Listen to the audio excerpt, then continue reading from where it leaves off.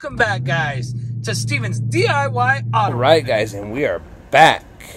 And we're here in this 2020 Toyota Camry TRD. And we have 29,833 miles on the clock. And today, guys, we're going to be doing a oil change and a multi-point inspection. The customer, which is a really good friend of ours, is requesting a oil change. He's due for an oil change, and he also wants us to do a multi-point inspection. He wants to take care of his vehicle, so he wants us to see if there's anything else that he might need. So guys, this is going to be a little bit different than our normal videos. Normally we bring you along for the ride and we're talking as we're going. This one's going to be a little bit different. I'm kind of curious of how this video is going to come out, so bear with me. We're both going to be trying it out together, so we're going to see how this comes out. So anyway, guys, 2020 Toyota Camry TRD.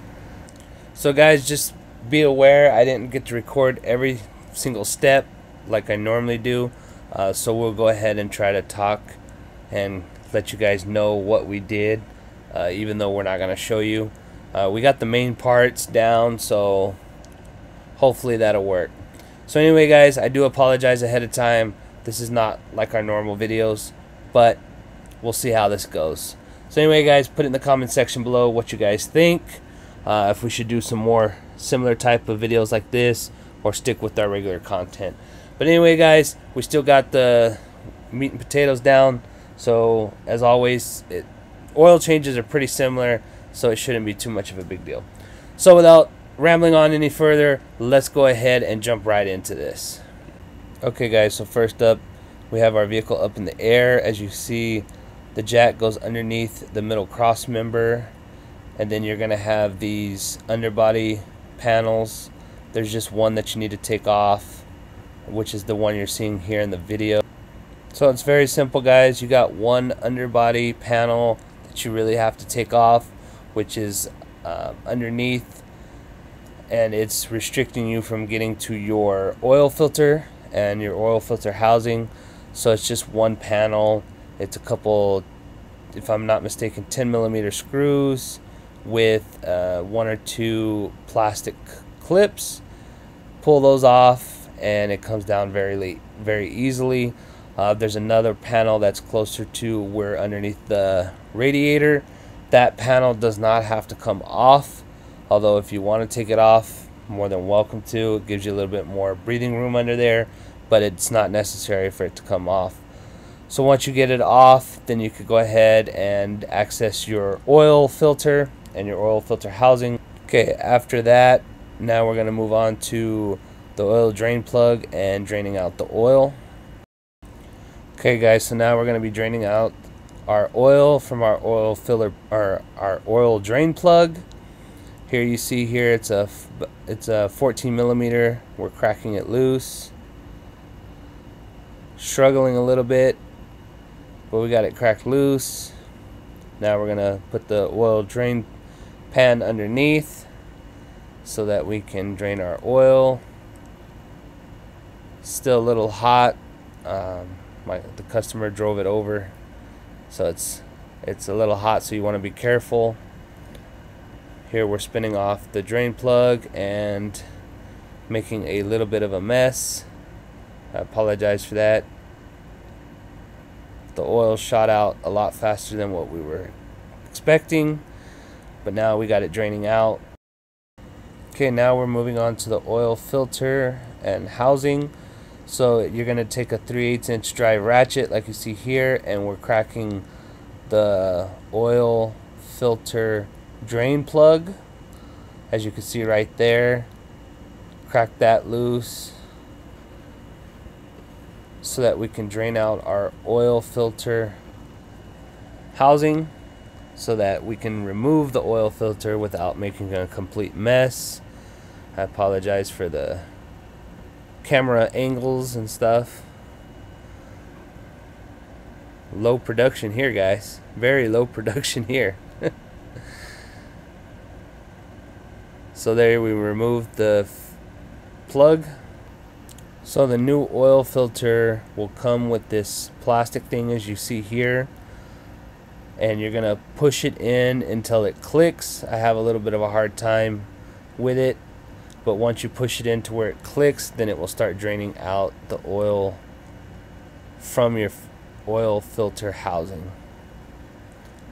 So I still don't, now I have it in completely. It drained pretty good, but you're gonna want to wait for a click. So here we have it removed, and as you can see, the gasket came with it, so that's a plus.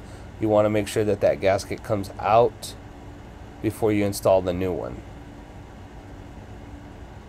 So here, guys, we're using Toyota's specialty tool by Capri in order to remove our oil filter housing so that we can reinstall a new oil filter in the housing. So it was on there pretty tight, but we were able to get it. So before we move on, I would like to note that if you see in the video prior, I went ahead and reinstalled the oil filter housing drain plug back in with the new gasket. I apologize, I didn't show that, but I did reinstall the drain plug with the new gasket and got that torqued down before I removed the actual housing. So we'll go ahead and continue to move on. So here we'll be using a genuine Lexus Toyota genuine part. There's the part number for you guys, and there's the oil filter cartridge. There's the old oil filter cartridge, and we installed the new one, as you can see there, and we put a new O-ring on it, the new gasket on it. You want to make sure to install it correctly right there, not at the very bottom. So even if you guys get an aftermarket oil filter cartridge, it's still going to come with the two gaskets and the clear plastic little thing that you guys see me stick into the oil filter housing to drain out the oil from the oil filter housing. Most of your aftermarket oil filter cartridges will come with that. We use Toyota just because it was pretty much on sale the same price as some aftermarket ones, and why not use genuine Toyota OEM products in the Toyota. So that's why we went with that. Pretty much it, guys. After that, we went ahead and torqued down our oil filter housing using our Capri specialty oil filter wrench. We torqued it down to spec. We torqued our drain bolt. We put in approximately 5 quarts of oil. We continued on with our multi-point inspection. Basically, we checked over everything on the car. We did find that the vehicle needed new front brakes and rotors. I recommended for sure brakes. Also advised rotors would be also good to have. The vehicle has never had any brakes or rotors since it was purchased, so that was our recommendation. It looks like our customer is going to go ahead and do that in the near future.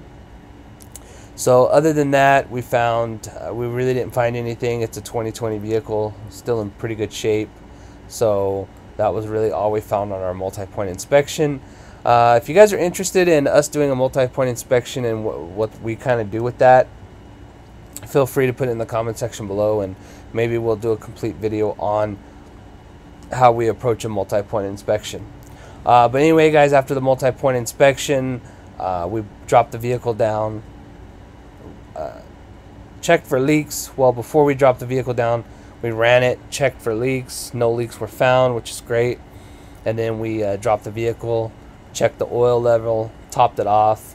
We ended up putting a total of 6 quarts, just under 6 quarts. That's about what it's recommended for a drain and oil filter replacement. So there you have it, guys. A little bit new. Here's your oil change in a 2020 Toyota Camry TRD. So there you go, guys. I know it wasn't very detailed like we normally do, but for the most part, oil changes are pretty much similar. The only difference with some of these newer Toyotas is they have that specialty filter, or I'm sorry, the specialty oil wrench that you have to use to get the filter housing off.